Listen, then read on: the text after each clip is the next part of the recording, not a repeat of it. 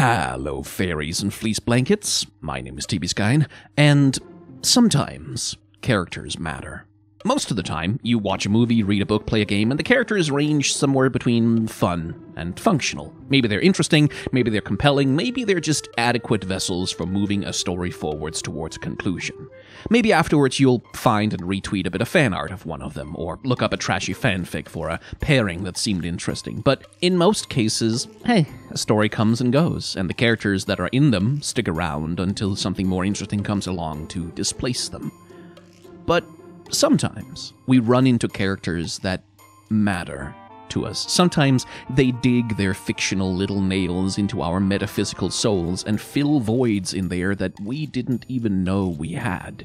And it's not always, life-changing. It's not always a soul-shattering reckoning with the truth of the human condition. Sometimes it's just that something about them stuck to you. Something about this character got into your head, and you keep thinking about them every so often. You can't forget them, even if you try, because they just so happened to fit an empty space in the jigsaw puzzle that is you. And I'm curious about those kinds of characters, the fixations that we have with them. What is it that catches on to us, that makes this character stick to me when that same character might slide right off so many other people? I have a list of characters that have hooked me, of course, and I could talk about them for hours, but I'm curious. Talking about characters I already know and love, well, that might be fun for you, but I'm not gonna learn anything. No, if I want to sate my curiosity, I think I'm gonna have to ask around. So I did, and I got some fascinating answers. Welcome to an essay collection about characters that matter. On the program today, we will discuss the boots of a Nintendo princess and a demon hunter who smiles. We will meet a demigod who's too loyal and a traitor who is too conflicted. You will hear about a trash man from a dumpster who wants to build a new body, and a whole cult of trash men from Mars who want to do that too. We will learn about the emotional resonance of scarabs and the inherent coolness of having chainsaws for hands. And, if you stick around to the end, I will tell you about a spiky-haired anime boy with a big sword who mattered to me a lot more than I ever thought he would. You can find links to all of the essayists featured in today's video down in the description below, and in the pinned comment as well. And if you enjoy their essays, why not stop over at their channels to like, comment, and subscribe? Now, to start us off, here's a question I've never really considered. What's so peculiar about Princess Zelda's boots? Azriel has an interesting answer.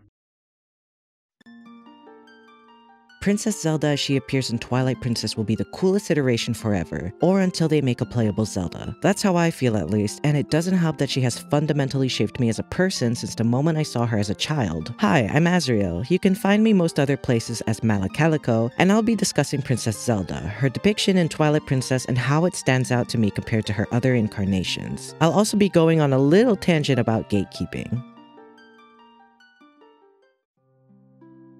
When it comes to Zelda's depiction throughout the franchise, she follows a sort of pattern, so regardless of the art style or what role she's playing, she's still recognizable as herself. As a base, we're always working with a pale-skinned, long-haired elf lady. Typically, she has a floor-length dress, her overall silhouette kept very slim, which gives her an air of refined elegance. Rather than a crown or tiara that sits atop her head, she has a circlet. Circlets are generally more heavily associated with fantasy, specifically elven aesthetics. That alone could explain the choice of accessory, but I also believe it highlights Zelda representing wisdom. Her circlet decorates her forehead, where her brain is. As for her appearance in Twilight Princess, she does break a few rules. In every one of her iterations, Zelda has blonde hair and a pink dress, which makes her appear cute and bubbly. Twilight Princess has an overall darker aesthetic and grim tone, reflected in Zelda having brown hair and a purple part to her dress, making her appear much colder and regal. That cold disposition is really reinforced by the fact that she doesn't really smile. Overall, she's a very elegant, distant princess, which contrasts heavily with her boots. You don't really get to see them until, spoiler I guess, you fight her. This design choice brings her down to earth, showing that she cares very little for the glamour of being a princess, and alludes to the fact that behind the title is a pragmatist. That's what the contrast tells me, and I'm inclined to believe that it's deliberate, because you never get to see that detail until she's levitating, so she didn't need to have practical boots. This singular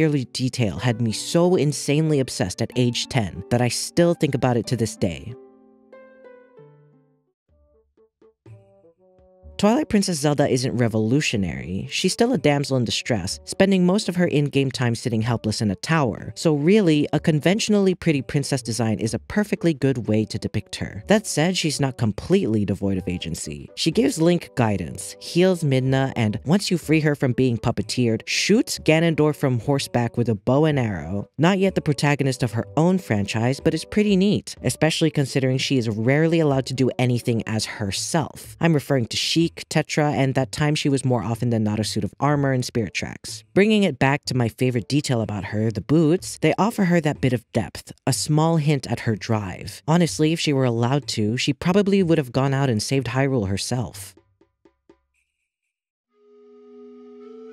When I saw the prompt for the collaboration project, Twilight Princess Zelda was the very first character to come to mind. That said, I waited a really long time to actually commit to that choice, not that there were any other contenders. Throughout my life, I've seen plenty of character designs that make me feel something, good and bad, but Twilight Princess Zelda was very special to me. She was the one that sparked my interest in character design, my hobby and lifelong obsession. The reason why I almost skipped out on an opportunity to speak my mind on something so dear to me to a larger audience was because I never played the game. I found Zelda by playing Super Smash Bros. Brawl when I was a kid. I played for fun because it was something to do with my dad. I was in no way good at it. I did try to get into Zelda games later on, but that didn't really pan out. I couldn't finish Skyward Sword because it was difficult. It took me a year to finish Breath of the Wild because I was afraid of fighting the final boss of the game. If I had the chance to pick up Twilight Princess right now, I probably wouldn't. So it really had me wondering, am I allowed to like this character from media I don't engage with? Do I have anything of value to say if I'm not a quote-unquote real gamer? The answer is yes, evidently. I luckily managed to land on that conclusion just in time to apply for the collaboration and get accepted. So it really got me examining how people gatekeep the media they consume, specifically gamers in this context. With the internet, we don't need to play a game to experience it. It may be a shame not to play a game for yourself, but what's worse is preventing yourself from resonating with a creative project. Not having the time, money, or gaming skills shouldn't prevent you from enjoying the style, themes, characters, or story presented by a game. The people who exclude non-gamers might not even care about those things, which isn't necessarily a bad thing. It just goes to show how different engagement can look from person to person. It's not fair to say there is a correct or more valid way to engage with a piece of media. I am not exaggerating when I say Twilight Princess Zelda changed my life. Is that suddenly not true just because I couldn't play the game itself? Anyway, regardless of what you think about the way we consume media or the Zelda franchise, I hope you enjoyed hearing me share why exactly Princess Zelda from Twilight Princess is my all-time favorite character design. I have other videos on character design and storytelling, albeit not many, so consider checking out my channel if you want to hear more from me. If you don't care about that but like my art, you can check out my Instagram, Tumblr, and Twitter. Also, maybe commission me, please, thank you. All of this from a sensible pair of boots. It's amazing how the little things can shift your perception like that, isn't it? And it is a classic character design trick. If you have one small detail that's incongruous, one piece of a costume that says something different from the rest of it, you can communicate huge amounts of character that way. And for the audience, those details can become powerful. They can change so much of how you relate to a character. Sticking with the subject of little things that have huge meaning, our next essayist has another example of this. A small design, which is just one in a crowd of 1,000, which nonetheless hooked into something special and important. Tamamushi University would like to tell you about a Pokemon.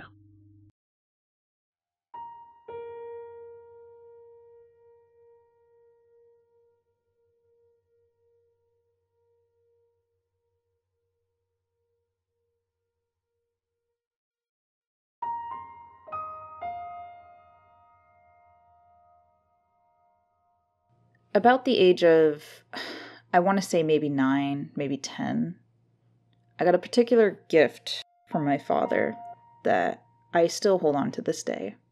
It wasn't a game or a phone or anything really fancy by any means. It was this.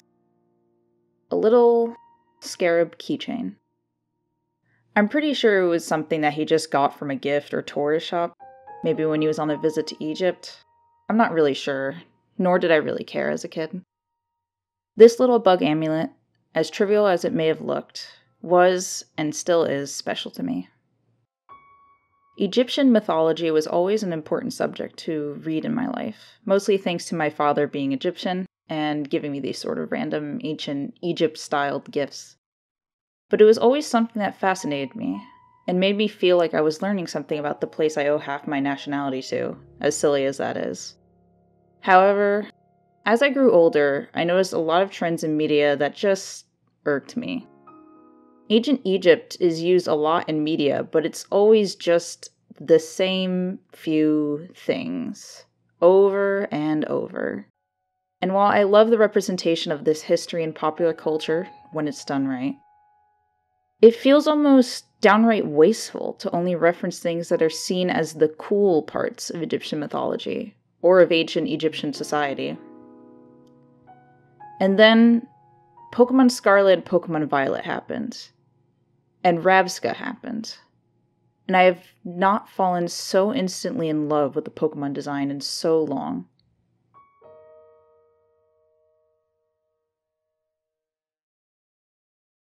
I love the way this thing is visually presented. The dung ball it had now formed into a celestial egg that it cradles protectively, the bright blues and purples that help sell its typing and otherworldly feel, the center pair of arms that are stark white that blend in to look like a mustache but also look like wings.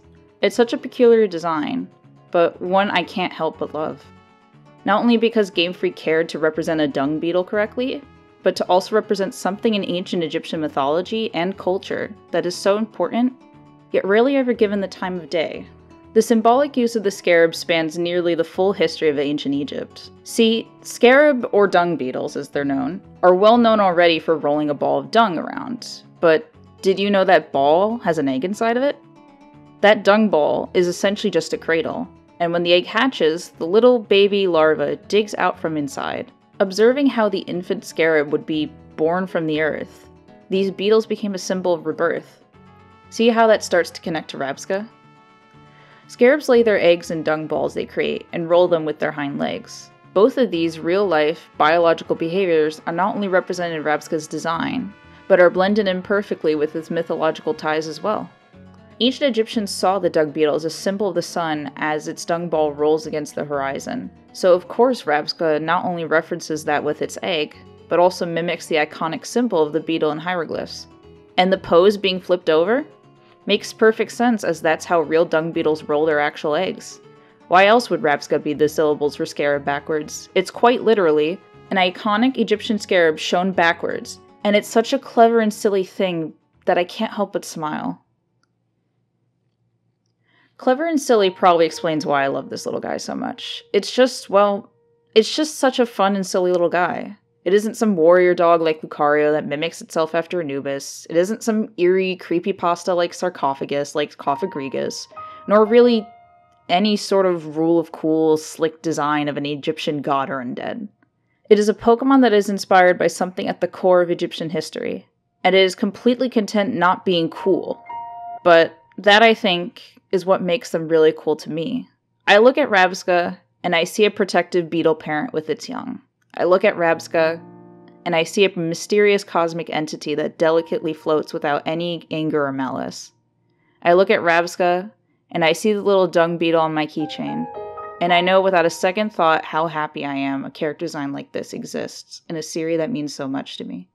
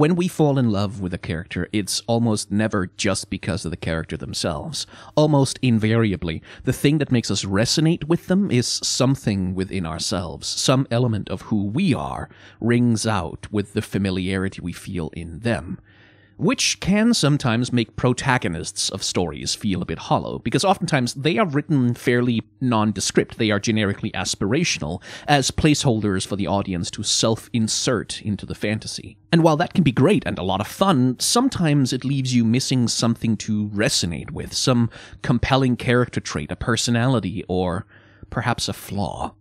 I'm gonna let Brian Lazarow explain.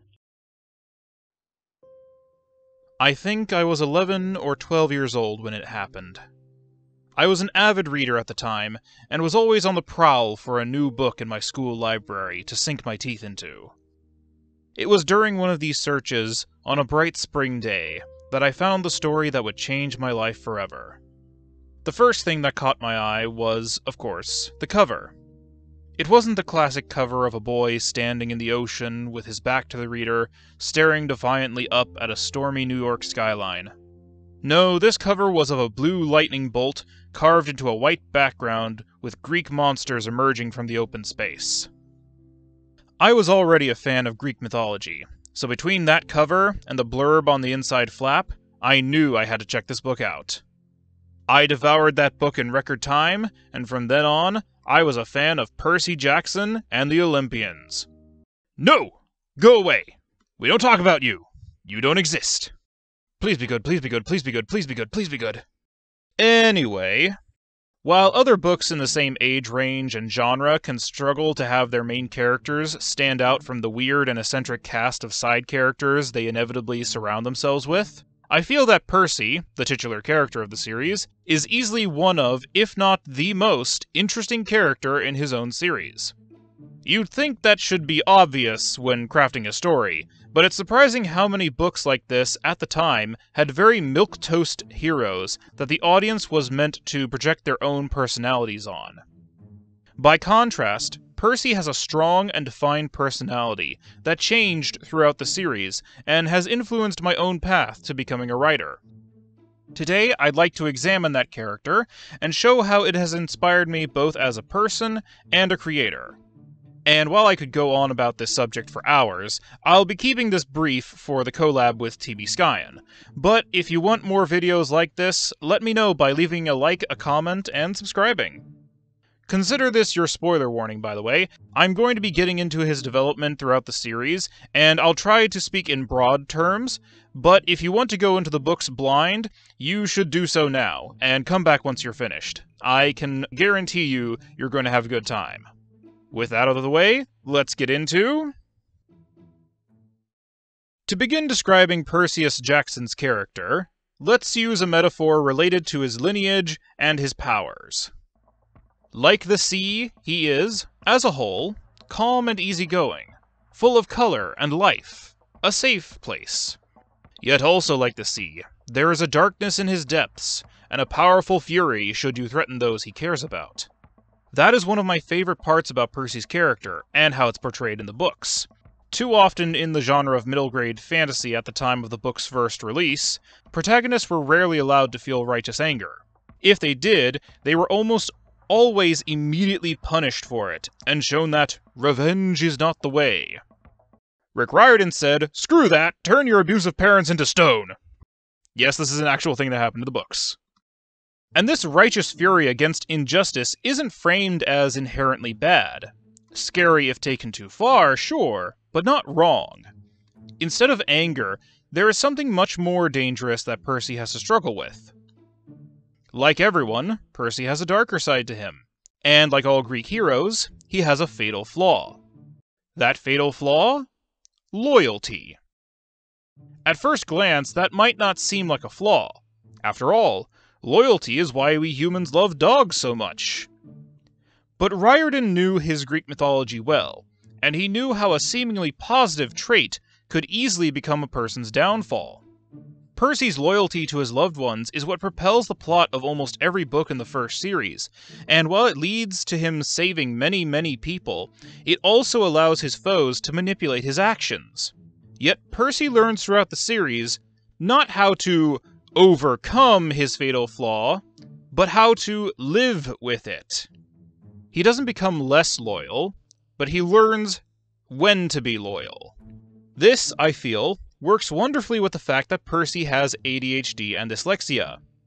These are conditions that people in the real world struggle with on a daily basis, and are often told to just get over it, or try harder by those around them. But anyone who has these or similar issues knows that these aren't things you can just get over, or make go away by trying harder. One has to learn how to live with these parts of themselves, not fight against them. And I think Riordan shows that throughout the series by having Percy learn how to live with who he is as a person, rather than radically change to fit some ideal version of what it means to be a hero. This approach to characterization, while perhaps seeming obvious and basic at first glance, was a novel experience for me when I was young and struggling with my own undiagnosed issues I had no name for, and was struggling to live with. And, in its own strange way, that reassured me that, despite having flaws, I could still do good things, and be an overall positive influence on the world around me. As for my writing, Percy and his books have definitely influenced how I've written all of my characters. It taught me to focus on making them full, three-dimensional people with personality traits that are neither fully positive nor fully negative, but can be either depending on context. It has also inspired me not just to become an author myself, but to show the diversity of people and their struggles in my writing to the best of my ability. It's a beautiful, colorful world that we live in, and everyone deserves to see all of its many facets. Sorry if this video was a bit all over the place and rambling. I had to cut a fair bit to fit the time limit. As I said before, I could go on for much longer about Percy and the world he inhabits. But let me know if this helped you appreciate his character more, or if it revealed something you hadn't noticed. Also, let me know what your favorite moment of the series was if you've read it. If you haven't read it, do so now. Lastly, I want to thank TBSkyen again for this opportunity. I'm a big fan of his channel, and hope to reach even a modicum of his subscriber count someday. If you'd like to see more videos like this, be sure to subscribe over on my main channel, which you can find by searching my name, Brian Lazarow. For shorter videos, you can find me under the same name on TikTok, or you can follow me on Twitter at @TheRailBrianL. Links for all of those should be in the description below. Flaws can be frustrating in characters, especially the tedious flaws like procrastination or insecurity.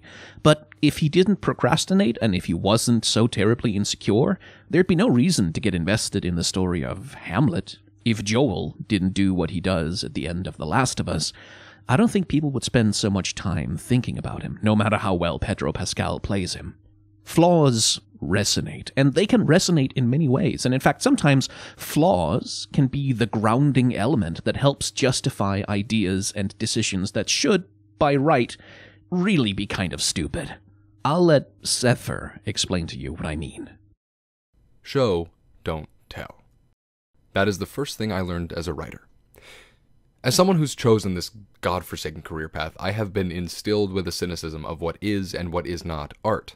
And when you start learning how to create art as a profession, you learn how to write within the rules, how to color within the lines, and how to do art correctly. Hey there, Skyen. I know you typically talk about video game characters here on this channel, but for this video, I wanted to review someone from an anime/manga that I very much enjoy, and that is Denji, aka Chainsaw Man from Chainsaw Man. See, when I saw the cover art in the first volume of the Chainsaw Man manga, I thought to myself, that looks like the stupidest thing I've ever seen. I want to read it. And now that I've finished the manga and also finished the first season of the anime, I can confidently say that it is the stupidest thing I've ever seen in my life, and I love it. Here's the conundrum with Denji from Chainsaw Man. No one with a sound mind and body and a straight face can say that this is not objectively silly. But the problem is that he's also sick as hell. Denji is simultaneously the silliest design ever created by man, and also the coolest power fantasy that has ever existed. See, but that's precisely what I believe mangaka Tatsuki Fujimoto was going for when he created Denji and Chainsaw Man's design.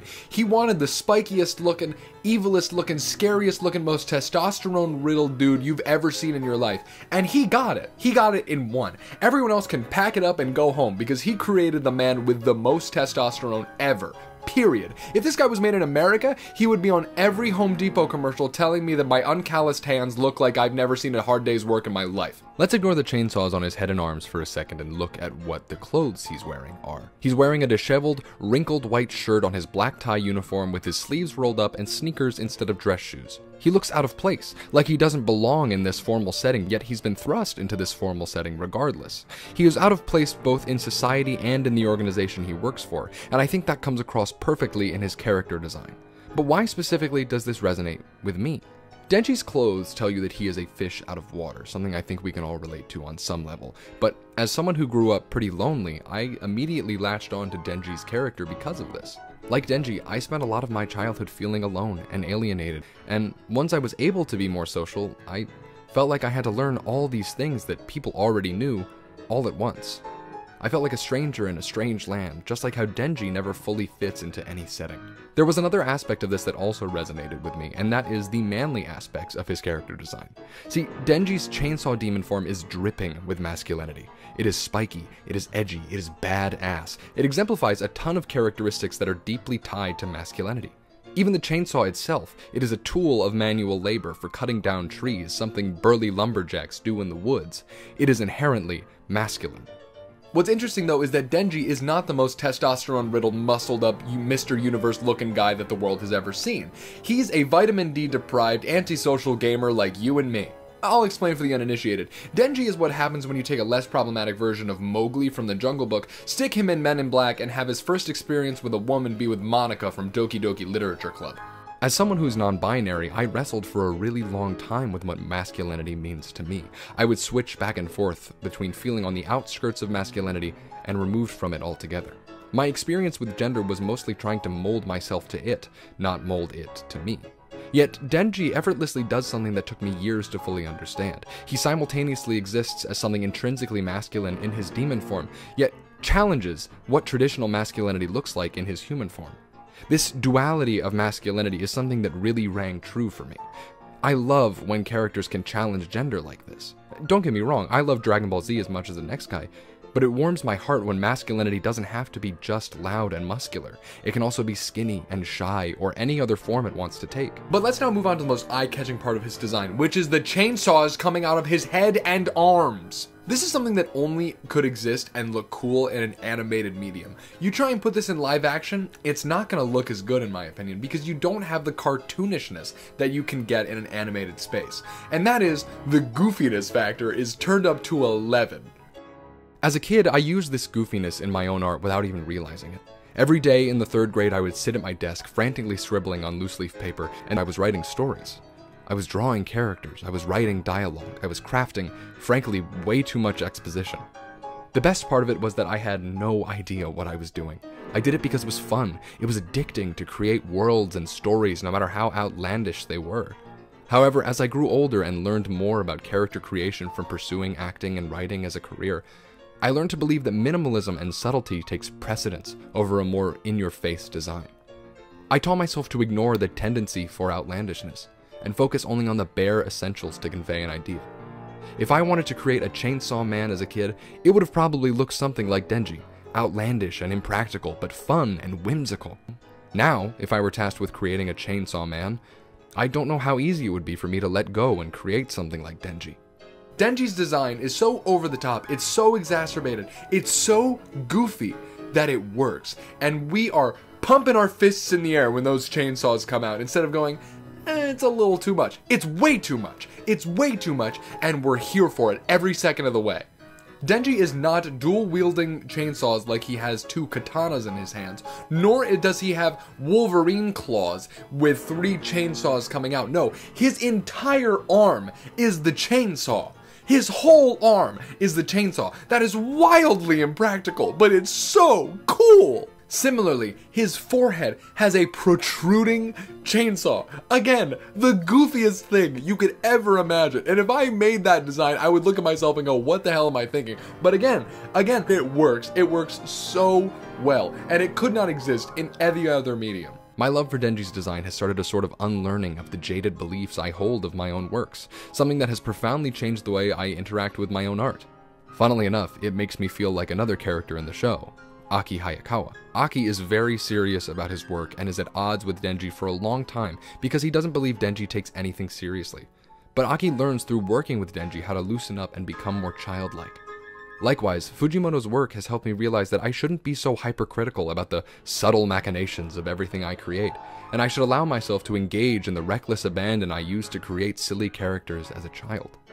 It's going to take a while, and at times it feels like I'm teaching myself to write with my non-dominant hand, but I want to start listening to that childlike side of myself again. I want to have faith in myself and what I create and be willing to take it to the extreme and see what remains. But it's hard, even scary at times, to put your authentic and unbridled creativity out into the world, and I have so much respect for Fujimoto for doing just that. I hope to be able to do the same one day. Tatsuki Fujimoto uses Chainsaw Man as a masterclass in when it is okay to lean too hard into a design, when it is okay to go a little bit too far with your design, when it is okay to get nuts to butts and just throw crap at the wall and see what sticks, because he put everything into this design. He went way farther than anyone else would when they were creating a chainsaw-related superhero, and it works so well. Thank you, Skyen, so much for the opportunity to be in this video. If you want to see more of me just yelling at a camera about things that I enjoy, bring it over to my channel on Zephyr Caulfield. Thank you again, Skyen. It's been an absolute pleasure. It's a delicate balance to go way too far without, going way too far. It's an instinct I think we all kind of have naturally as children, and it gets kicked out of us as we grow up. It's a good one to reconnect with, and honestly, maybe I should spend some time doing that. There's another fictional universe that connects with that vibe, the vibe of going way too far and doing way too much, but doing it in such a wholehearted way that you can't help but be charmed by it. It's another universe where people sometimes have chainsaws for arms, and it's also another universe where they use them to hunt demons. But for them, the relationship to the machine means something a little bit different, and it resonates in a very different way. Chalky Prophet has an essay about why.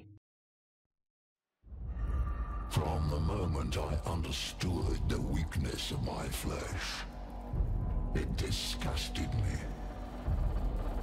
I craved the strength and certainty of steel. I aspired to the purity of the blessed machine. Your kind cling to your flesh, as if it will not decay and fail you. One day, the crude biomass that you call the temple will wither, and you will beg my kind to save you. But I am already saved. You've probably seen this video or heard this audio before in meme form, and some of you maybe even know the faction it represents. Hi, I'm Chalky Prophet. These are the Adeptus Mechanicus of Warhammer 40k, and from the moment I first saw this video, I was hooked. So who are the Mechanicus exactly? Well, as even a passing encounter with the 40k universe has probably taught you, Warhammer lore is big.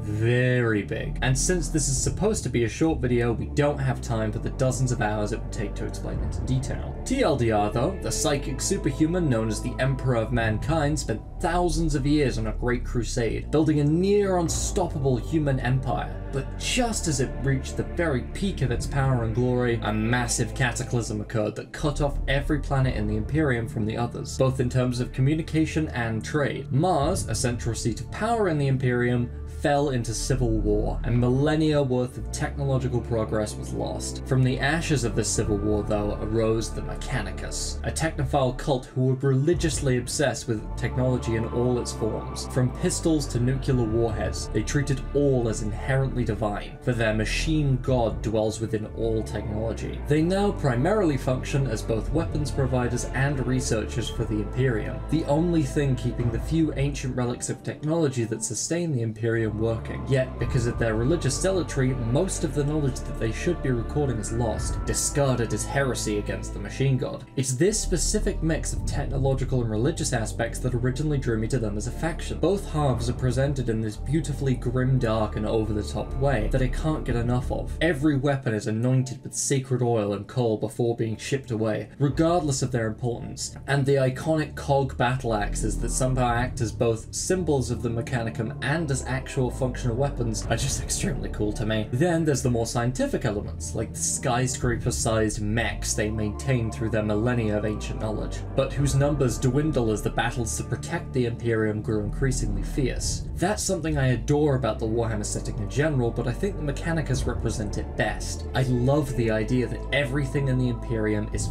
finite. They may win battles, but each one costs centuries worth of people and knowledge, and that doesn't just come back overnight. Because of this, the Mechanicum's desperate struggle to maintain those few scraps of knowledge they do have is deeply fascinating and kind of moving to me in a way. Beyond this though, I love all their deep ideological conflicts and hypocrisies, the kind only a bizarre setting like 40k could pull off without feeling overwritten. For example, there's a deep schism between the ambitious scientific sect and the conservative religious side of the Mechanicus. The more scientific tech priests want to see humanity's knowledge enriched through the collection of alien artifacts, and the religious side believes that technology not made by human hands can only bring corruption. These opposing dogmas are kept in check because they both hold each other back in terms of progress, but they also stop each other from devolving too far in an uneasy balance. They're also, as you probably guessed, dominated by themes of transhumanism. Mechanicus doctrine states that the human body is nothing but a poorly crafted machine that requires upgrades to continue to function. These upgrades range from removal of limbs in exchange for mechanical tendrils to the full excision of any human emotion at all. They even speak and sing psalms in binary code, which they believe to be the pure tongue of the machine. I've always found explorations of humanity versus the mechanical incredibly fascinating when handled correctly, and I think those themes are represented beautifully by the Mechanicus. Specifically because it's a seemingly ridiculous setting like Warhammer, the exploration of themes like these can be cranked up to 11 without seeming out of place. Like how it's regularly demonstrated that while the Mechanicus have managed to cast off most of the outward aspects of humanity, their arrogance still drives them to poke at powers far beyond their understanding, often with apocalyptic results. There's several Warhammer games that exist purely because of Mechanicus skullduggery. Their defiance in standing up against these threats though makes me love them even more.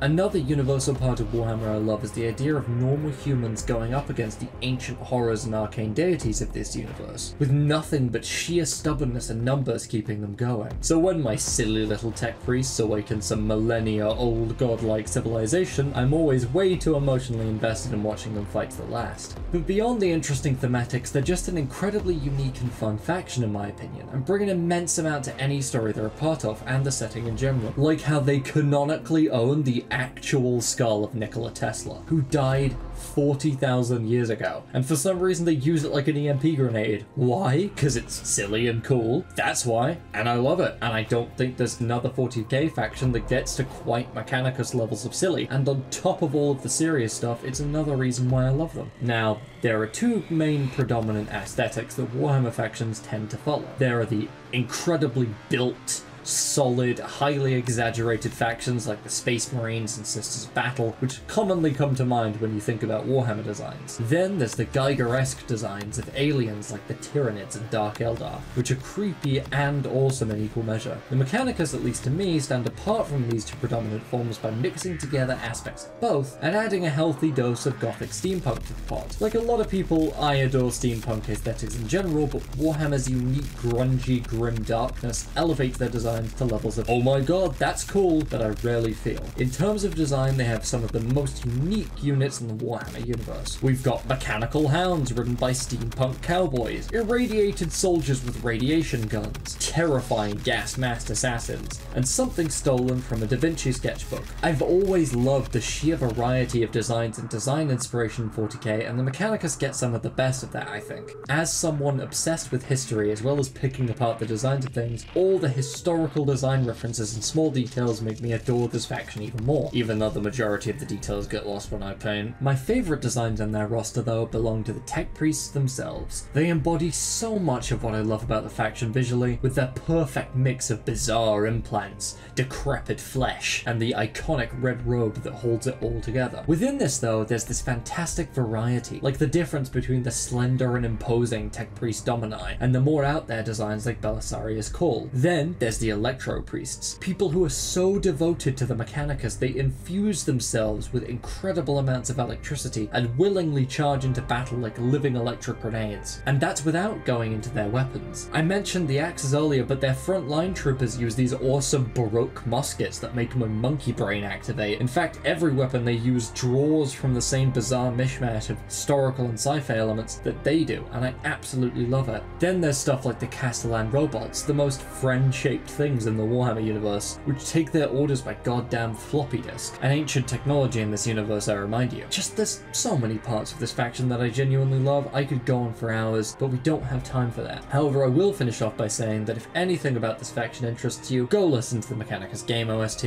Just trust me, you won't be disappointed. So, yeah.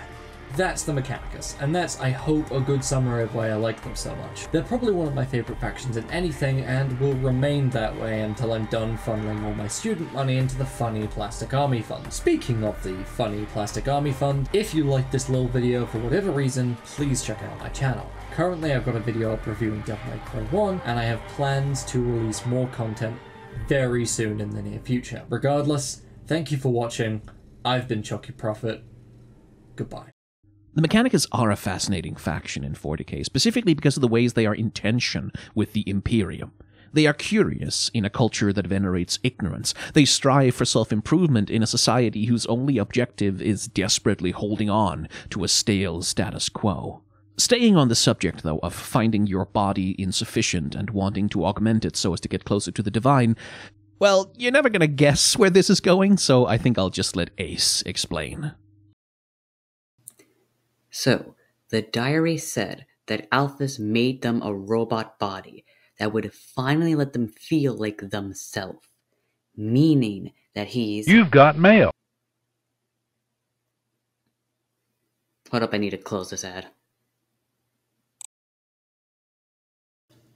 What is a man but a miserable pile of secrets? If masculinity is about rising to challenges time and time again, with the expectation that you must overcome them alone, then trans men are the most masculine, and, following this logic, Spamton G. Spamton is the most transmasculine. He needs no introduction as the spam email guy from Deltarune, and he's very trans. I mean, he lays eggs. I don't make the rules. That's a man of the trans behavior. It's on this list I made just now. Yes, I do make the rules. Yay me! Just like how we make ourselves and our indulgent Spamton interpretations. He's a bird. He's a plane. Yes, he's any animal or inanimate object you want. Customizable like identity. He may not be an all-powerful, all-loving god, but he does love all genders, an MLM in both ways. He wants to be bigger because he's less than 5 feet tall. If he's more than that, I'd feel threatened for reasons. Regardless, he achieves a new, towering body with a deeper voice. His dream body.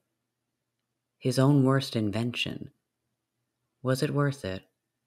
After all that wishing, praying, you end up a mismatched work in progress between the synthetic and the divine, red rust speckled on an angel.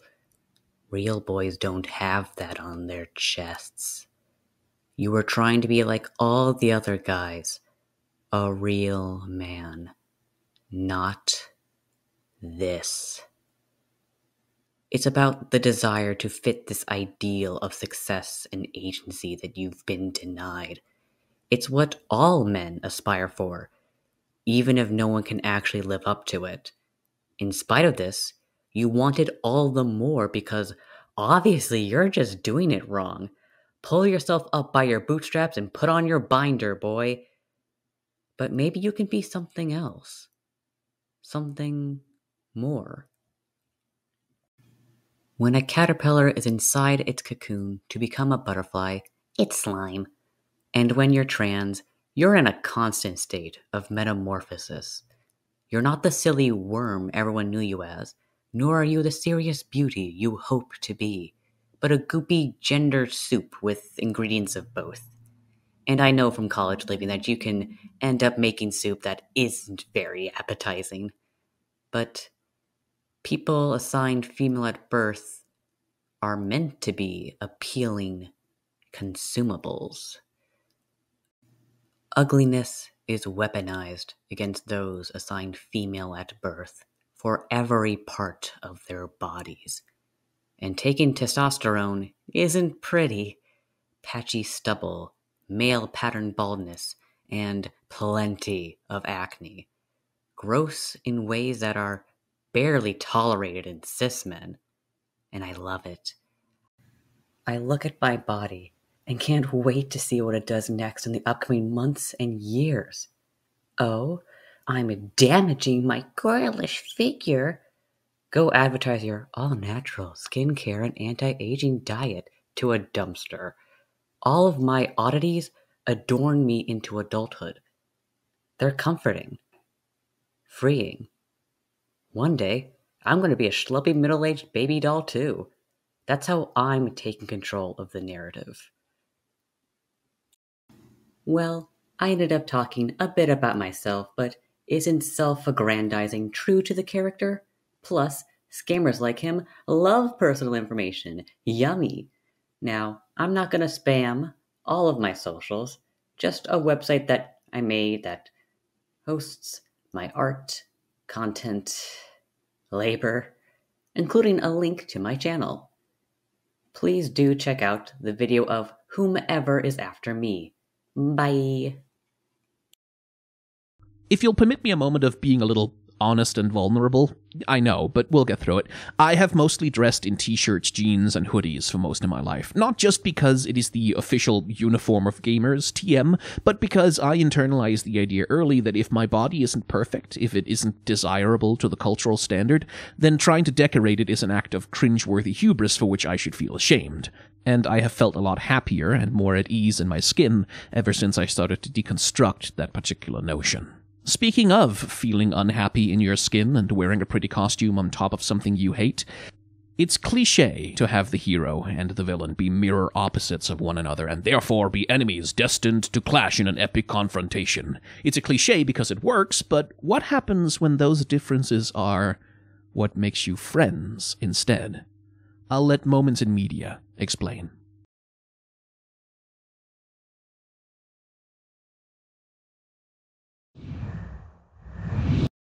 I fell in love with video games when I was very young. They were a pragmatic solution to a problem that permeated my entire life. Find something to do. I'm an only child, and my parents both worked on schedules that left me with a lot of alone time and even more idle time hanging out at their workplaces while they were busy. So finding something to do was paramount. My solutions ranged from sleeping, to reading, to exploring the less traveled areas of wherever I found myself, to video games. I quickly and accidentally realized that JRPGs were going to be my bread and butter by dint of the fact that they were prevalent on handheld devices, a necessary starting point given I was rarely in a place that offered space for home consoles, and that they took up a lot of time. I started with Pokemon, moved to Dragon Quest and Final Fantasy, and eventually to the Tales games and whatever one-offs I encountered. And then in 2010, I caught wind of a new game that was coming out. Apparently it was an updated version of this game that had been out for a while on the PS2, and people really liked it. It was like a normal JRPG, but dark and edgy. By then, I had been playing JRPGs for over half a decade, and the idea of a darker and edgier one was beyond appealing to me. That game was Persona 3 Portable, and it is, to this day, over a decade later, one of my favorite games of all time. It was all the things I loved about JRPGs, but with a deep and complex story that was closer to my favorite books than to other games. And it had a whole extra game attached to it where you lived a day-to-day life and explore an actual town and talk to people and learn all about their personal struggles. From then on, the Persona series was always on my radar, even as I started to get into mainstream console games and JRPGs fell a bit to the wayside. So obviously, when Persona 5 finally came out in 2016, after its long and mildly troubled development, I was excited. And that excitement wasn't misplaced, because Persona 5 is right up there with Persona 3 Portable on my favorite games list. There are many things to praise Persona 5 for, but there's one that holds a special place in my heart: the character Goro Akechi. Persona 5 operates similarly to Persona 3 in that it utilizes a suite of social simulation mechanics to augment the classic JRPG formula. And, also like Persona 3, Persona 5 received an updated release called Persona 5 Royal that added a substantial amount of new content. However, I'm going to mostly ignore the characterization of Akechi in Royal's new content, and if you want to know why, you can watch the companion piece to this video on my channel called Persona 5 Royal is a sequel to itself. Persona 5 follows the exploits of a group of Japanese teenagers who call themselves the Phantom Thieves, as they reform society by sneaking into the minds of corrupt adults and fighting mental apparitions of their inner demons, thus destroying their distorted desires. To facilitate their fights, they utilize the titular personas, a magical other self that takes the form of a highly personalized version of a pop cultural figure with magical powers.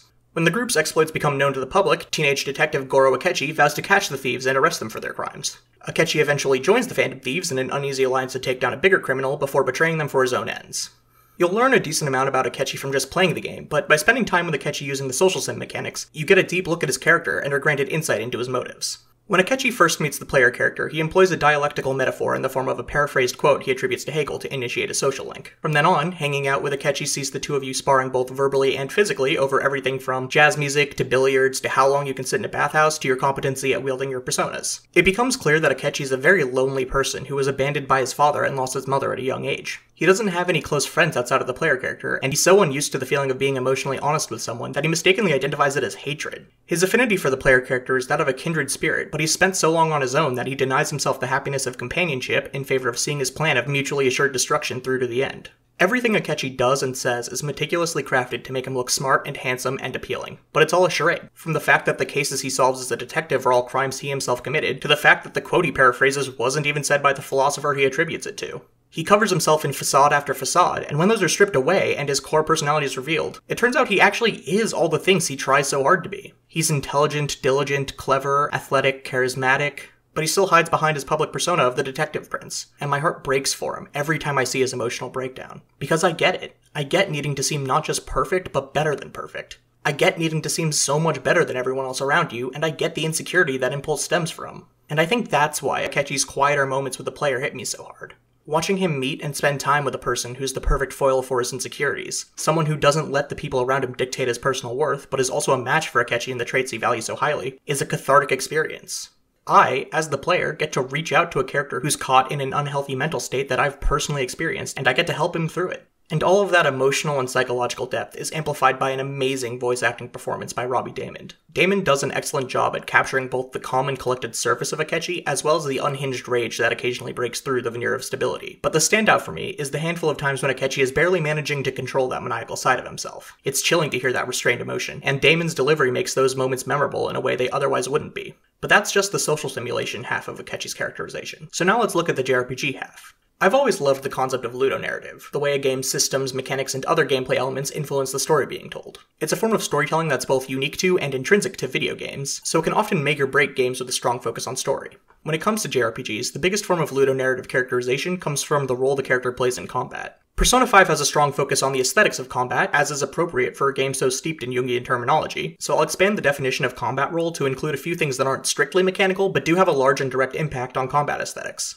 Combat in Persona 5 can be engaged in two ways, via the person and via the persona. The person has a melee weapon and a ranged weapon, and the persona has a variety of magic that can be used for offense, defense, healing, or utility. Each person has a unique set of weapons, and each person's persona has a unique skill set they learn, both of which play into the main conceit of Persona 5's combat. It happens inside a literal version of the collective unconscious. Basically, the weapons and persona are individualized because they're what the individual visualizes on an instinctual level when they need to fight. So what weapons does Akechi manifest from his subconscious? A lightsaber and a laser pistol. The rest of the characters use realistic weapons like knives and axes and katanas, or revolvers and shotguns and grenade launchers. But not Akechi. because in his heart he never let go of his childhood dream of being a superhero, and that extends to the first of his two personas, Robin Hood. Akechi's Robin Hood has the hallmark design elements of Golden Age superheroes, the inflatable muscle suit, the bright colors, and the stylized initial serving as an insignia on his chest, while also using the fringe, epaulets, and bow to remind you of his origin as a medieval English outlaw. Akechi's inner self, when manifested as a character from pop culture, is this specific idea of Robin Hood, a shining paragon of a hero who defeats those in power and simultaneously saves those without. And in combat, that equates to learning both light and dark magic skills, as well as non-elemental magic, making him able to always damage a foe without hitting a resistance. However, he only gets one skill that directly affects an ally, and it's one that revives them from being knocked out. Add on to that his capstone skill, which debuffs every stat for one enemy, and you're left with a character that has great versatility in attacking, but can only help teammates when they're at their lowest.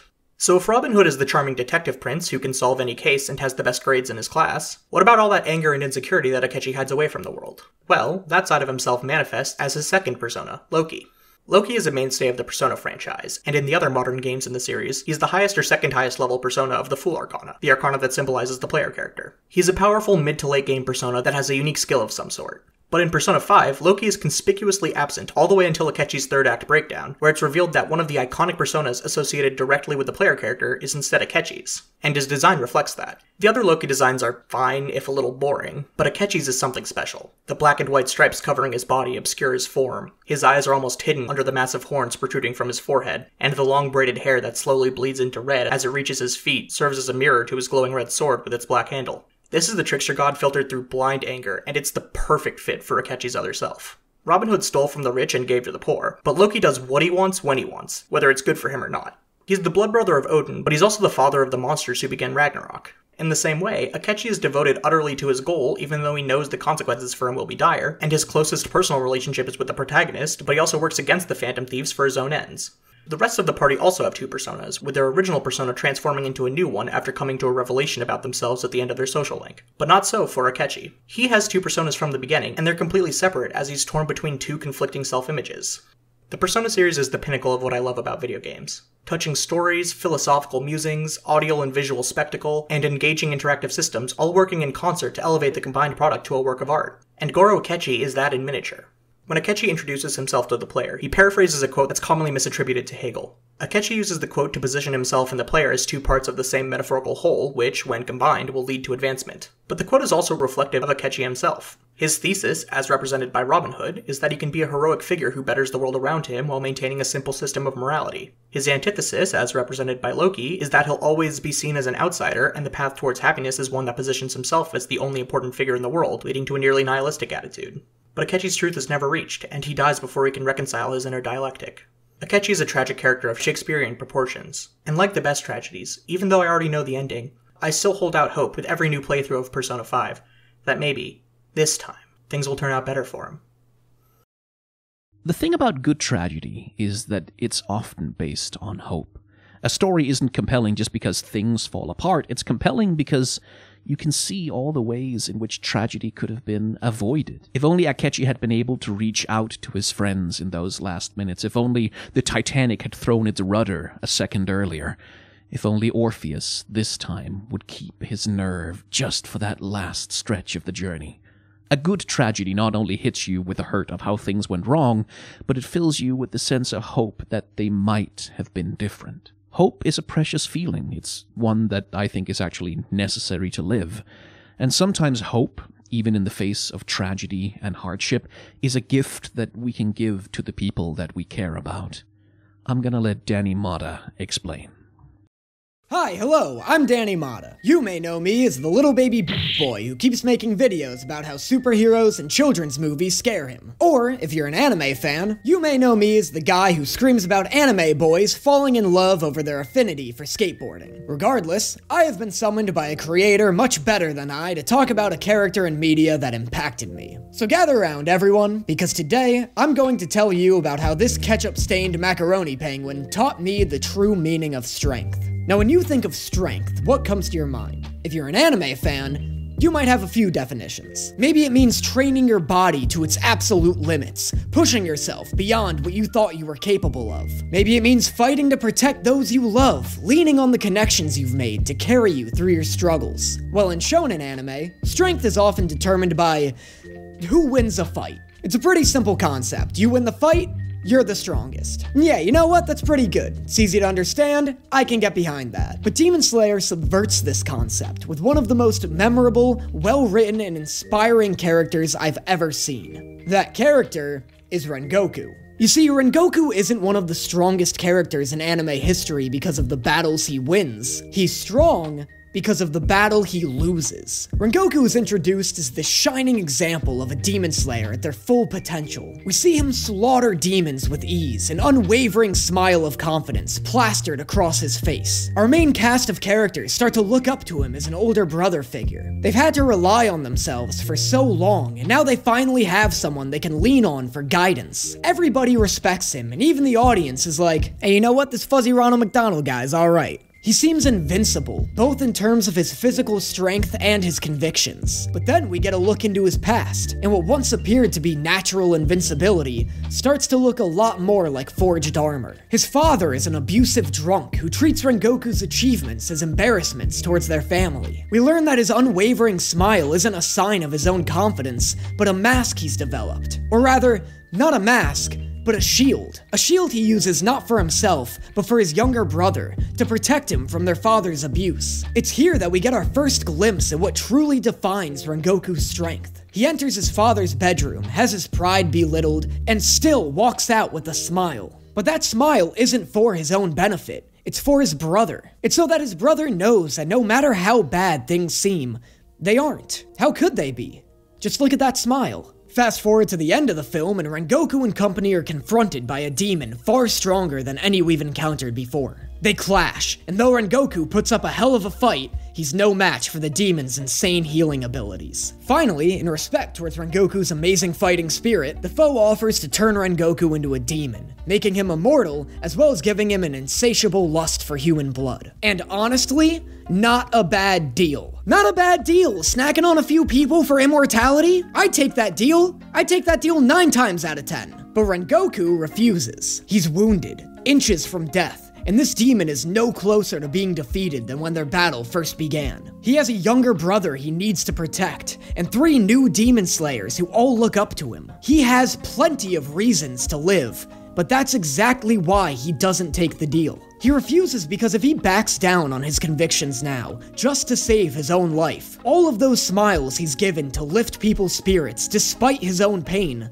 would be meaningless. It'd send the message to everyone who looks up to him that even this heroic beacon of confidence cannot survive against the demon's brutality and temptations. But if he fights and dies trying, he gives all those who idolize him something to fight for. He becomes an example to follow. That's exactly what he does, and that's exactly what he is. Sad stuff. Sad stuff, guys. Objectively, sad stuff. But this character arc didn't affect me so much because I'd miss Rengoku and didn't want to see him leave the cast. It affected me because Rengoku reminded me of someone. Someone selfless. Someone confident. Someone brave. Me! That's right! Danny Motta! I am become your new Jesus Christ! No, not me. My mom. Let me tell you a little something about my mom. My mom has struggled through cancer, depression, broken bones, poverty, homelessness, and every disease in the book outside of leprosy. My mom is a goddamn medical marvel. She doesn't even have most of her organs anymore. Once a year, I have to bring my mom to the hospital, and they return her to me with less mom. She's a freak. Oh, sorry, hold on one sec. Yeah, hello? Yep. Oh, you just found out? Okay. Alright, well, thanks for telling me. Yep. Bye. She just got leprosy! But despite all of that, despite her being a regular at both our local hospital and emergency room, she is no more hollow and no less full of life than I remember her being when I was a child. My mom worked the night shift at our local Planet Fitness from midnight to 6 a.m., and then worked at a college from 9 a.m. to 6. Then she'd come home and make a gigantic dinner for my sister and I, enough so that we'd have plenty of leftovers for the rest of the week. We'd hang out with her for about 2 hours, and then she'd go to bed around 8, so she wasn't too tired for her midnight shift. If I were working that late and that long, I wouldn't want to talk to anybody. But at that Planet Fitness, she was famous. My mom made so many friends working that counter that when she got breast cancer, our fridge was always full of food from other people. People from the gym would come visit our house to check in on her, tell her that they missed seeing her there. It felt like the whole town knew her, like everyone was rooting for her to pull through. Patients at her hospital loved her because she'd always go into her chemo treatments wearing some sort of insane hat. My mom isn't someone who struggles with depression, someone who fears cancer returning, or someone with a myriad of other medical complications that threaten to keep her from experiencing life. Or at least, that's not the story her smile would tell you. It'd tell you she's someone who loves dancing, someone who follows along to Bob Ross tapes and hangs her art proudly on the walls. She went through so much, goes through so much, but wears a smile that could trick you into thinking the world were on the brink of peace. But now that I'm older and my mom sees me as a friend as well as a son, she opens up to me a little more. She tells me about how many times we almost lost our house, how hard it was working 3 jobs, how terrified she was of each and every doctor's appointment. And I can only imagine how hard it must have been to shoulder all of those fears and wear a smile the whole time, just so she didn't worry others. That's why Rengoku's sacrifices resonated with me so much. Not just the sacrifice of giving his life, but the sacrifice of hiding his emotions for the sake of others. He didn't wear a smile to make himself feel better. He wore one to lift others up. With Rengoku's dying breath, he sent out a message. Set your heart ablaze, grit your teeth, and look straight ahead. Fight. Fight because your opponent doesn't think you will. Fight because your struggle means something to others. Fight because you'd want to see someone do the same for you. Rengoku dies, but he defeats the demon. The characters may not know it, and I'm sure they think Akaza's won. But he lost, because in sacrificing himself, in fighting to the bitter end, Rengoku gave Tanjiro, Inosuke, and Zenitsu something to fight for. A reason to hunt down every last demon and save humanity from their plight. I remember sitting in the theater, watching Rengoku take his final breath, knowing he'd never get the satisfaction one gets from venting their pain to others. I remember watching him suffer for everyone but himself, an inspiration to all. I remember seeing all of that and thinking, I don't know if I'll ever be that strong, but I know somebody who is. Anyway, thank you guys so much for watching. I hope you enjoyed the video, and if you did, make sure you check out my other pages on YouTube. You can check out my main page where I make content like this. Hey, bitches and bros and non-binary hoes. Whom's, haws, and non-binary excuse me's? Or you could check out my second, smaller channel where I upload videos closer to the one you just watched here. Like this. January 25th, 2011. You're at school, and all of your friends are like, yo, have you played Dead Space 2 yet? And you're like, no, my parents wouldn't buy it for me. EA keeps telling my mom she's gonna hate it. And they say swag. That's what's up. Because it's 2011. Thank you so much to TBSkyen for letting me take part in this awesome collaboration, and I hope you guys enjoy some of the content from the rest of these amazing creators. And I will see you all next time. Yeah, I need to call my mom. Anyway, yeah, when you're a kid, the world does seem a lot simpler. It kind of has to, in order for a kid to understand it, but as we grow up, we come to reckon with complexities, and we usually discover that the good that we remember was almost never an uncomplicated good. Simple things we take for granted take on new and sometimes deeper, sometimes darker meanings, and occasionally a simple pleasure that seemed so easy to understand back then reveals itself as something entirely more complicated. I think I'll give you an example of this myself.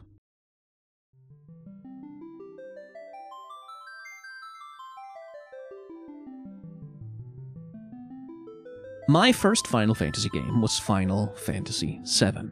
I remember very clearly my friend popping the demo disc into his PS1 and loading it up. I really envied him that PS1. And after being amazed by the state-of-the-art CGI intro and watching the train pull into the station at the reactor and turning seamlessly into a pre-rendered background, this chunky polygon puppet does a sick flip off the top and gets into a fight. Now, that was already cool, but what came next, that's what really blew my mind. Because you see, the soldier enemies, they have machine guns, but my guy has a sword. He can cast spells and stuff. He has, like, magic. My 9-year-old mind was blown by this novelty. The idea of mixing fantasy aesthetics with sci-fi was an absolute marvel to me, and it was this instant fascination that compelled me. I knew I had to finish this game. I needed to play it. Being a Nintendo 64 kid, I had to borrow my friend's PS1 over weeks and weeks in order to try and finish it, and my strongest memories are of me and my friend obtaining the Bahamut summon materia for the first time and being absolutely mind-blown by the cutscene it triggered. When we finally discovered Knights of the Round, that became the subject of our constant discussion for weeks, and when I finally beat the game, you bet I could not shut up about One-Winged Angel and Sephiroth's supernova attack. But you might notice that all the memories I'm describing are aesthetic. They're all about the visual experience of it, the coolness, the style. Almost none of those early memories are about the story or the characters. I've since replayed the game a million times and I can recite its story backwards in my sleep, but in my early memories, all I really understood about the story is that Sephiroth is the bad guy, there's a meteor, and then something Shinra Company bad. English isn't my first language, so as a 9-year-old it was pretty tough to understand what was going on, especially given that the game has a fairly imperfect translation and some really mature themes that I wasn't ready to understand yet.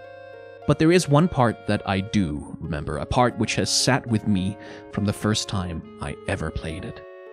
The protagonist of the game, Cloud, is a former military elite soldier who defects from Shinra and becomes a mercenary. And throughout much of the game, that's the part he plays. He and Sephiroth have unfinished business because he carries a grudge from the time that Sephiroth killed his family.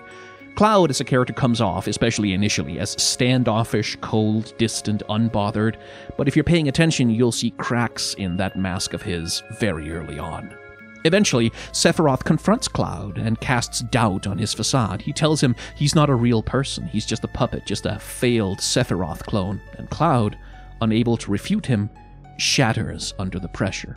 He surrenders to Sephiroth's control and nearly dies, falling into the roiling, chaotic lifestream. Cloud's sense of self turns out to be very terribly fragile because Sephiroth is in part right. He is only pretending to be someone.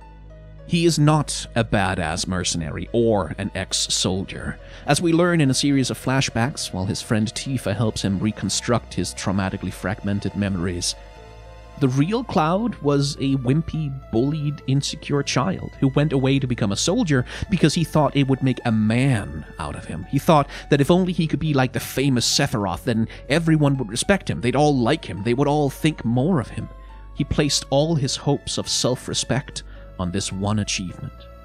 But he never made it. He never became a real soldier, just a nameless grunt trailing behind his friend Zack and behind Sephiroth. He becomes an NPC in someone else's cooler story.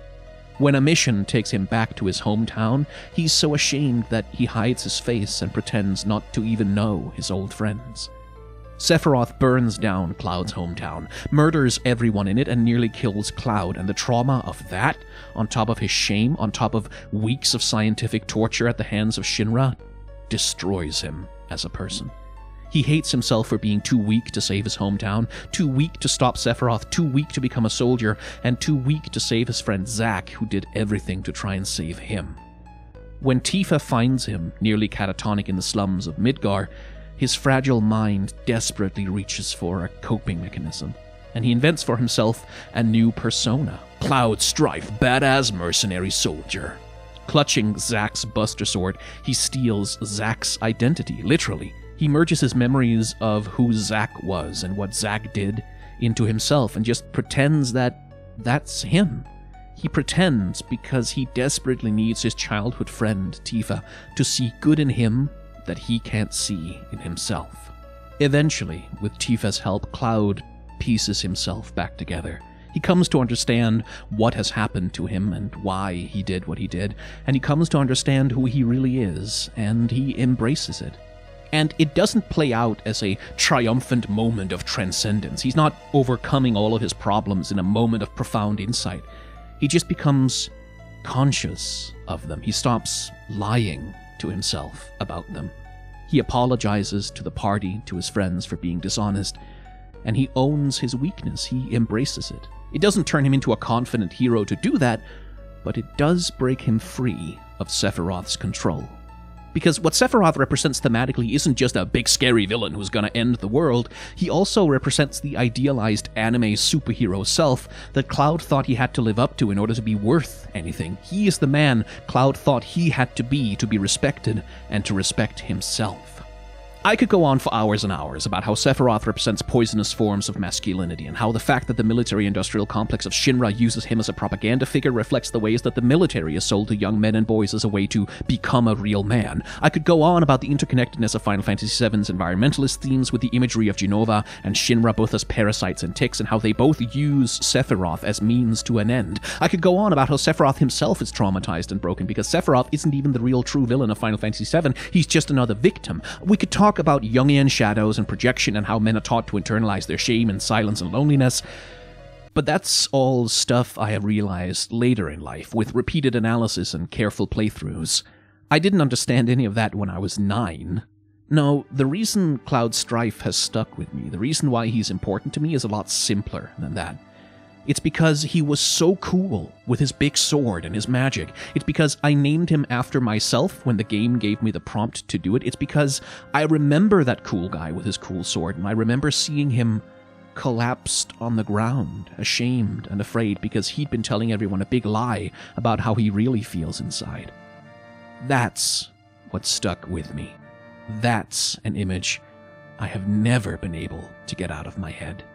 I didn't understand why back then, I just knew that something about this resonated somehow. Like, literally, it resonated. It made something vibrate inside of me in a way that I'm not sure I liked very much, to be honest, but I kept going back to it.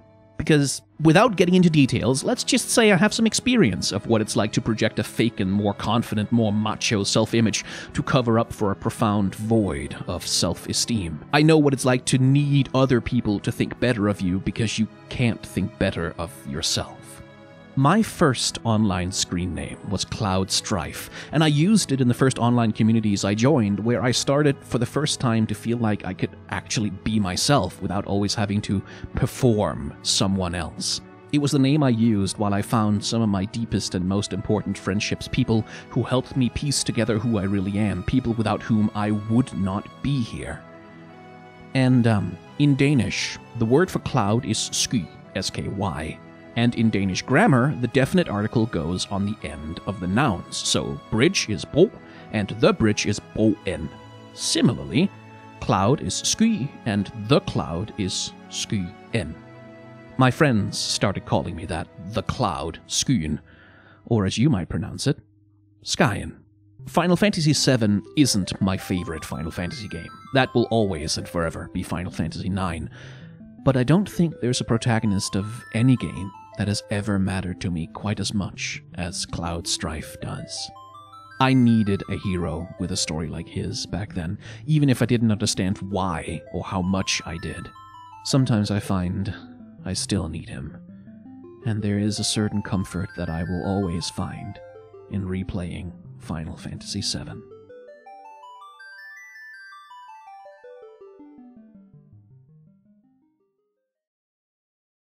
And that's enough out of me, I think. It's also the end of our essays tonight. Have you had a good time? Have you enjoyed yourself? Have you found a perspective on these characters that you didn't have before, or has it at least made you curious? I hope so. One thing I do try to emphasize in my work is that there is no one correct perspective or one correct analysis. We are our own filters. We shape our experiences in 100,000 ways that we aren't even conscious of. That is why we need other people. We need other perspectives. We need to see the world through the eyes of other minds. Which is the power of the essay. When we're not writing them for school, for restrictive prompts on subjects we don't care about to earn grades that will never actually matter, the essay is a wonderful way to share your mind, to let someone else into your world for a second. Certainly, that's what I have enjoyed about this project. I would never have thought of Spamton like that. I don't think I ever noticed Princess Zelda's boots in Twilight Princess, and I doubt that before this I would even have given Rabsca much of a second thought. But I will now. I won't be able to help it. So, once again, if you have found some joy in the work of our essayists, do stop by their channels to say hi. Give them a subscription, watch some of the other stuff they do. Who knows, you might even find a new favorite channel. Anyway, thank you very much for watching. You can support me on Patreon if you want to, or on Coffee with a tip. You can head on over to my Twitch channel and subscribe there instead if you want to watch my streams and VODs. You don't have to, though. I'm just glad that you watched this video through to the end. Be kind to one another. Have solidarity with those who are worse off than yourself. and may the tides of history wash gently over us all.